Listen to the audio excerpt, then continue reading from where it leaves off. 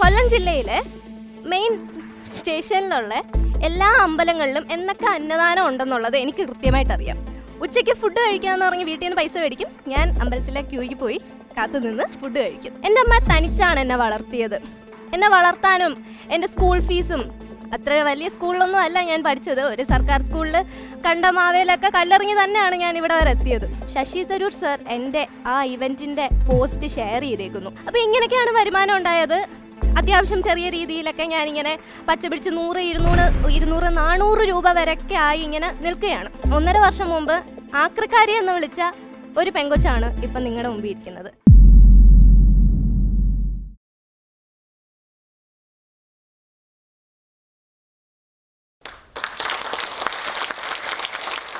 എടോ ജോണി വാക്കറേ, 1.5 വർഷം മുമ്പ് ഏതോ കുപ്പയിൽ നിന്ന് നിന്നെ എടുത്തുകൊണ്ട് ഞാൻ വരുമ്പോൾ ഇതുപോലെ ആൾക്കാരെന്നെ പുച്ഛിച്ച് നോക്കി, ഒരു അമർഷത്തോടെ നോക്കി, എന്താ ഈ കൊച്ചു ചെയ്യുന്നതെന്ന് അറിയാതൊക്കെ നോക്കി.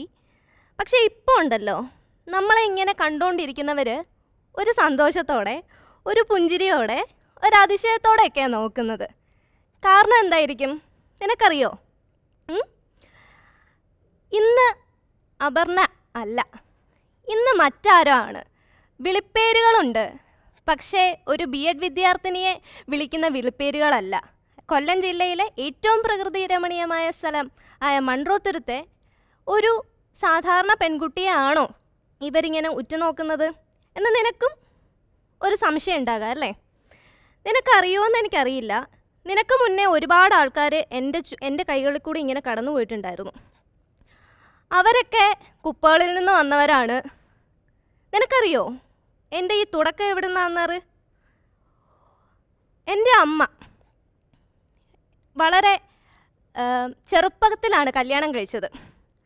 അമ്മ അത്യാവശ്യം കരകൗശലം വിദ്യകളിലൊക്കെ അതിസാമർഥ്യമായിരുന്നു.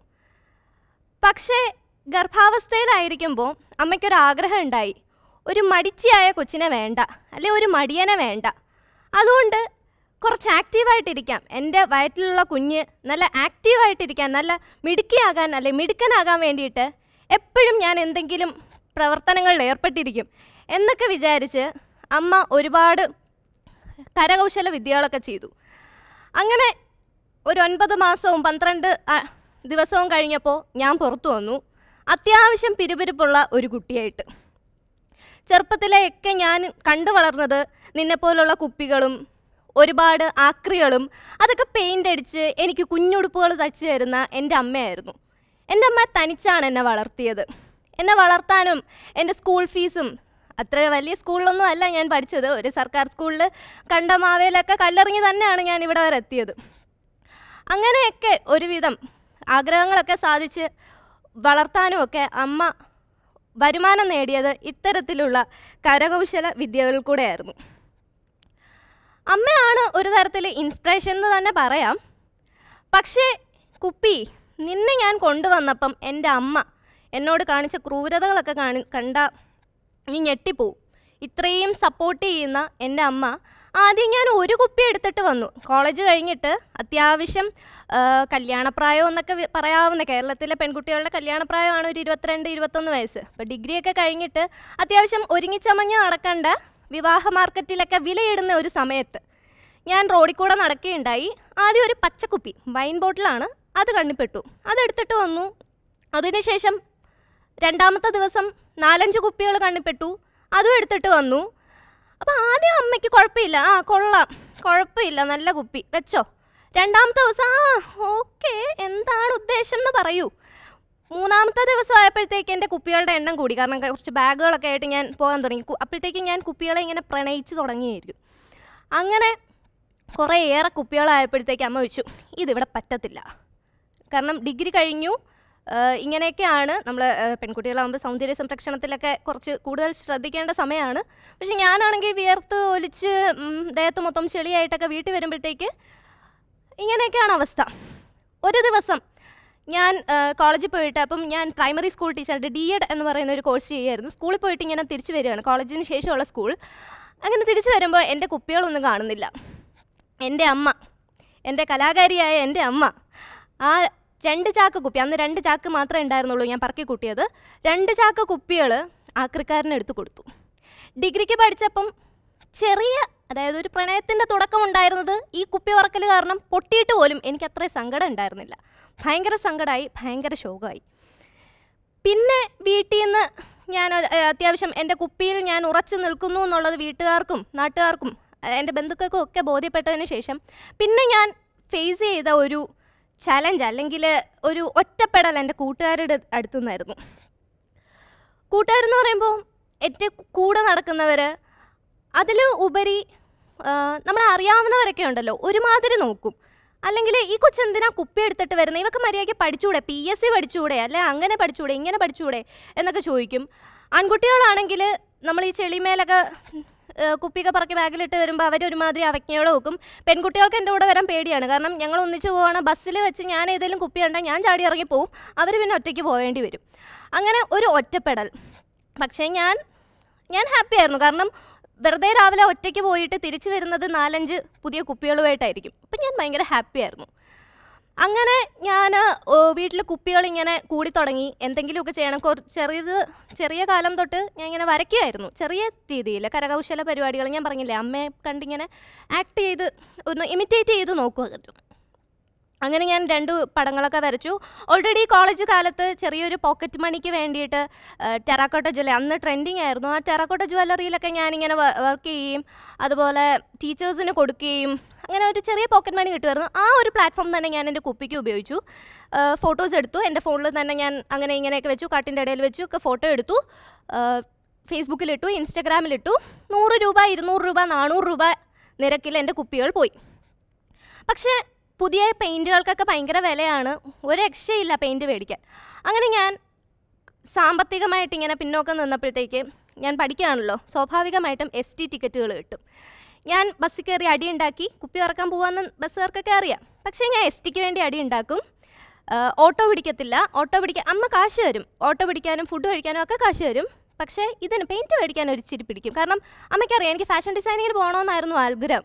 പക്ഷേ അമ്മ എന്നോട് പറഞ്ഞു എന്താണെന്ന് വെച്ചാൽ, നീ പഠിച്ചോളും, നിനക്ക് ഇഷ്ടമുള്ള ഫീൽഡാണെങ്കിൽ നീ പഠിച്ചോളും, അതിന് പ്രത്യേകം കോളേജിൽ പോകേണ്ട ആവശ്യമില്ല, നീ മര്യാദയ്ക്ക് ഡിഗ്രി പഠിച്ചിട്ട്. കാരണം എൻ്റെ അമ്മ, ഞാൻ 6th നേഴ്സിംഗ് പഠിക്കാൻ പോയത്. 10th അമ്മ ഗവൺമെൻറ് ജോബിൽ കയറി. അപ്പോൾ അമ്മയ്ക്ക് അറിയാം അതിൻ്റെ ഒരു സെക്യൂരിറ്റി എന്താണെന്ന്. അപ്പോൾ നിനക്കിഷ്ടമുള്ള ആർട്ട് നീ ചെയ്തോളൂ, അത് നീ ചെയ്യുമെന്ന് എനിക്ക് ഉറപ്പാണ്, നീ പഠിക്കൂ, നീ ഒരു സെക്യൂർ ആയിട്ടുള്ള ജോലിക്ക് വേണ്ടി പഠിക്കൂ, അത് കഴിഞ്ഞിട്ട് ആർട്ട് ചെയ്യാമെന്ന് പറഞ്ഞിട്ട് അമ്മ ഈ പൈസയിൽ ഇച്ചിരി മുക്കുമായിരുന്നു. അങ്ങനെ പൈസ കിട്ടാൻ വേണ്ടിയിട്ട് ഹോട്ടലിൽ നിന്ന് കഴിക്കും എന്ന് പറഞ്ഞ് ഞാൻ കള്ളം പറയും. എന്നിട്ട് നമ്മുടെ ബോയ്സ് സിനിമയിൽ ഒരു ക്യാരക്ടർ ഉണ്ടല്ലോ, അമ്പലങ്ങളിൽ നിന്ന് ഫുഡ് കഴിക്കുന്നത്, അതുപോലെ കൊല്ലം ജില്ലയിലെ മെയിൻ സ്റ്റേഷനിലുള്ള എല്ലാ അമ്പലങ്ങളിലും എന്നൊക്കെ അന്നദാനം ഉണ്ടെന്നുള്ളത് എനിക്ക് കൃത്യമായിട്ടറിയാം. ഉച്ചയ്ക്ക് ഫുഡ് കഴിക്കാമെന്ന് പറഞ്ഞ് വീട്ടിൽ നിന്ന് പൈസ മേടിക്കും, ഞാൻ അമ്പലത്തിലെ ക്യൂയ്ക്ക് പോയി കാത്തു നിന്ന് ഫുഡ് കഴിക്കും. അപ്പോൾ ഇങ്ങനെയൊക്കെയാണ് വരുമാനം ഉണ്ടായത്.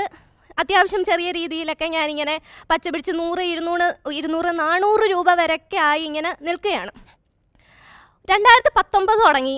ഞാൻ ഇങ്ങനെ എപ്പോഴും ഇങ്ങനെ, നമുക്ക് നമ്മുടെ മനുഷ്യന്മാരാണല്ലോ, സാറ്റിസ്ഫാക്ഷൻ എന്ന് പറയുന്ന ഒരു കാലത്തും കിട്ടത്തില്ല. പുതിയ പെയിൻറ്റുകൾ മേടിക്കുന്നു, പുതിയ ബ്രാൻഡുകൾ അറിയുന്നു. അപ്പോൾ എനിക്ക് ഭയങ്കര കമ്പമാണ് പുതിയ ബ്രാൻഡുകൾ പഠിക്കുക, പുതിയ കുപ്പികൾ ശേഖരിക്കുക. അങ്ങനെ ഇങ്ങനെയാണ് ഓരോ ദിവസം ഉറങ്ങുമ്പോഴും പുതിയ ബ്രാൻഡ് ഗൂഗിളിൽ സെർച്ച് ചെയ്യുക, ഈ ബ്രാൻഡ് ഏത്, അങ്ങനെ ഇങ്ങനെയൊക്കെ നോക്കുക.